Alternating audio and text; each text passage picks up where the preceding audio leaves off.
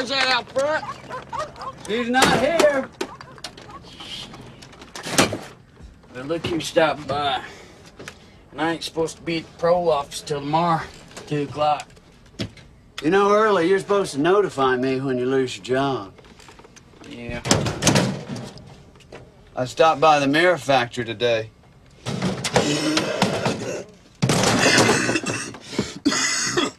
You left quite a mess behind there. Now, that wasn't my fault.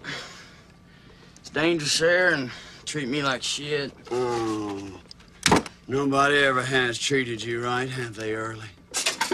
Your daddy was picking on you when he threw you out the house for stealing the tires off his truck. The police are way out of line when they kept you from beating that bartender half to death.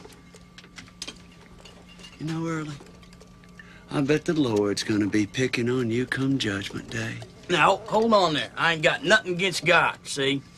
It's just the people he let catch in there. God damn, what you looking for? A girlfriend of yours. Not much for housekeeping, is she?